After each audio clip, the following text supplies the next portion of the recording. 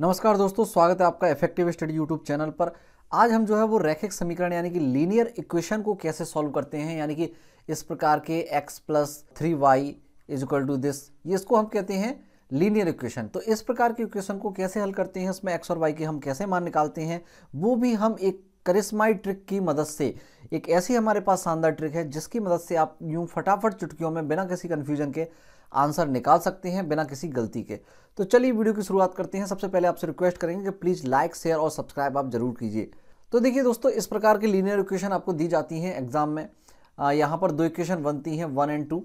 अब यहाँ पर आपको x और y के मान निकालने हैं। तो जनरली हम क्या करते हैं कि हम x या y दोनों में से किसी एक को बराबर कर लेते हैं।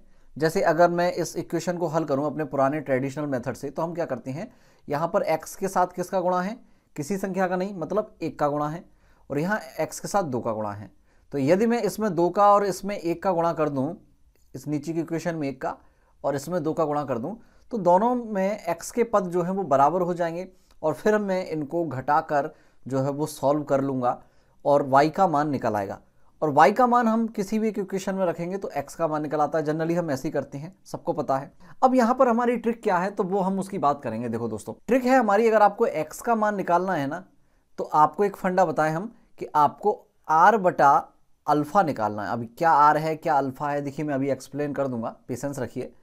और यदि आपको y का मान निकालना है तो आपको अल्फा बटा अल्फा करना है। अब देखिए कैसे होता है अल्फा और r। आर का तात्पर्य है ठीक इस प्रकार से, है ना। आर का तात्पर्य क्या है, इस प्रकार से आप घुमाते हुए आपको ऐसे ले जानी है वैल्यू, यानी कि 5 का y के साथ किसका गुणा है, 5 का है, तो इस 5 का गुणा करना है आपको 6 के साथ, इस प्रकार से, ठीक है ना। और फिर आपको 3 का गुणा करना है 8 के साथ, ठीक है ना। तो 5 का गुणा आप 6 के साथ करेंगे, उसमें से घटाएंगे 3 और 8 का गुणा। तो देखिए करके देखते हैं। x के लिए हम क्या करेंगे, सबसे पहले x वाला जो पद है ना, इसको तो छुपा लो, इसको क्या करो, इसको हाइड कर लो। फिर आप यहां पर r लगाइए, तो r क्या हुआ, 5 गुणित 6, यानी कि 5 6 का 30 हुआ, माइनस, अब यहां पर हम माइनस करेंगे, घटाएंगे, क्या आया फिर इसके बाद, 8 24। क्लियर है ना। 5 6 का 30 माइनस 8 24 बटे, अब क्या आएगा, अल्फा आएगा। तो अब देखिए नीचे वाला जब भी आपको हर निकालना होता है तो आप बराबर की दूसरी तरफ जो अचर राशियां हैं इनको छुपा लीजिए, इनको हाइड कर लीजिए, ठीक है ना। और इसके बाद अल्फा लगाइए आप यहां पर इस तरह से, ठीक है ना। तो यहां पर अगर हम अल्फा लगाएंगे तो 5 दूनी 10 माइनस x के साथ किसका गुणा है, किसी का नहीं है, मतलब 1 का है, तो 1 तिया 3, तो 5 दूनी 10 माइनस 1 तिया 3। इस प्रकार हमको सॉल्व करना है। तो 30 में से 24 गया 6 और 10 में से 3 गया 7, x का मान आ गया। आप चाहें तो डायरेक्ट भी कर सकते हैं, मौखिक आप मल्टीप्लाई करके और डायरेक्ट घटा दीजिए, तो आपका पहले ही स्टेप में 6 बटा 7 यहाँ पर आंसर निकल के आ सकता था, ठीक है ना। अब देखिए हमको y का मान निकालना है, तो y के मान के लिए क्या करेंगे, y के लिए हम फिर से देखें, अब यहाँ पर अल्फा बटा अल्फा लगाना है, लेकिन अब ये अल्फा ऊपर वाला कहाँ लगेगा, कि अगर हमको y की वैल्यू निकालनी है, जैसे हमको x की वैल्यू निकालनी थी तो x वाले पद हमने हाइड कर दिए और बाकी के साथ हमने r लगाया। y के लिए हमको y का निकालना है, तो y वाले जो पद हैं उनको तो हाइड कर दो, और बाकी ये x वाले पद और इधर जो अचर पद हैं 8 और 6, इनके साथ अल्फा लगाओ कंप्लीट पूरे के साथ, इस तरह से, ऐसे अल्फा, ठीक है ना, इस तरह से। तो x के साथ क्या है, 1 2 है, और इधर 8 और 6 है, ठीक है ना। तो इनके साथ अल्फा लगाना है ऐसे आपको। तो यहां से देखिए 8 दूनी 16 माइनस कितना आ जाएगा, 1 छंकी 6, 8 दूनी 16 माइनस 1 छंकी 6, आप इधर से समझ सकते हैं, ठीक है ना, बटे। अब नीचे की वैल्यू आप चाहे भली मत निकालो, क्योंकि उसके लिए हम फिर से अचर राशियों को छुपाकर ही इन दोनों का मल्टीप्लाई करते हैं। तो जो x में बटे में आया था वही यहां भी बटे में आएगा, यानी कि 7 आ जाएगा। तो 16 में से 6 गया 10 बटा 7, तो x का मान 6 बटा 7, y का मान 10 बटा 7। देखो सारी चीजें समझने की है दोस्तों, अगर आप समझ लोगे तो आपको बिल्कुल अच्छे से चीजें समझ में आ जाएंगी, ठीक है ना। तो हमने क्या किया था, y के लिए अल्फा बटा अल्फा, तो y के लिए पहले y वाला ये पद हमने छुपा दिया और बाकी के लिए हमने अल्फा लगा दिया, ठीक है ना।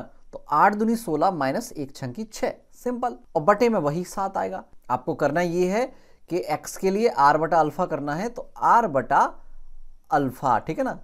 पर अगला करते हैं हम, तो तो उससे आपको सारी चीज़ें और एकदम क्रिस्टल क्लियर हो जाएंगी। तो x के लिए वही r बटा अल्फा निकालिए और y के लिए अल्फा बटा अल्फा निकालिए, सिंपल।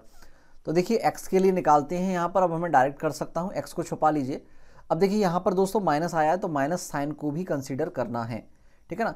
तो फिर से वही r बटा अल्फा, तो y के साथ कुछ नहीं है तो मतलब माइनस का 1 है, तो 1 पंजे 5 लेकिन माइनस का। अब इसके बाद घटाते हैं, 2 तिया 6, बटे में क्या आएगा, अचर राशियों को छुपा लीजिए और इनके लिए अल्फा लगाइए।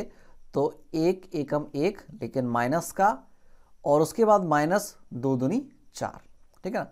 तो ये हो गया माइनस का 11 बटा माइनस का 5, अर्थात 11 बटा 5। माइनस से माइनस कट जाएगी ना दोस्तों, तो क्या आ जाएगा अपने पास आंसर, 11 बटा 5 निकल के आ जाएगा। ठीक है, ऐसे ही y को हम सॉल्व करेंगे। तो y के लिए हमको क्या करना है, y को छुपा दीजिए, बाकी के लिए अल्फा लगाइए यहाँ पर। तो इसके लिए अल्फा लगाएंगे हम इस तरह से, तो 3 एकम 3 माइनस 2 पंजे 10, ठीक है ना।